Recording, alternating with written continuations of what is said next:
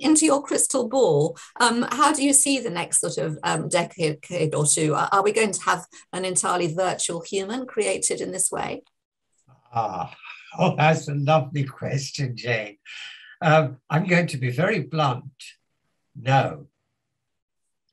Now, that may puzzle people because surely it must be the case that if computing power continues to increase in the way that it is and the resources increase, then not only will AI beat us at chess and at various other complex processes of algorithms of one kind or another, they will surely end up even replacing us. There will be the virtual human, not just as a computational model, but it would actually be acting like us.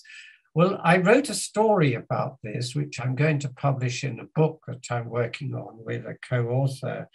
And I call it a love story because I imagine that somebody has actually done that. They've created an AI brain that can be put into a human-like body. And this woman that has been created, I call her Julie because she calls herself Julie, and she's got this extraordinarily micro level brain which is connected to her body, and so she goes out into the world and finds a nice boyfriend to have a love affair with. Now, how could she possibly do that? What the AI inventor has done is to put a random number generator into the brain. So she always behaves in a different way. She's got, if you like, a kind of creativity, but there's something missing.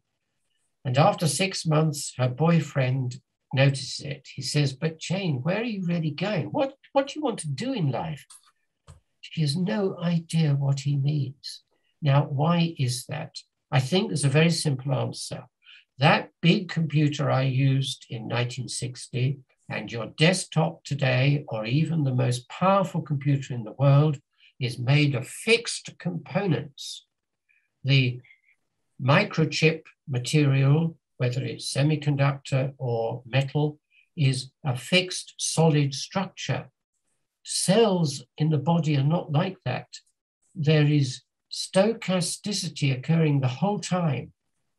And we use that stochasticity. We use it to be creative.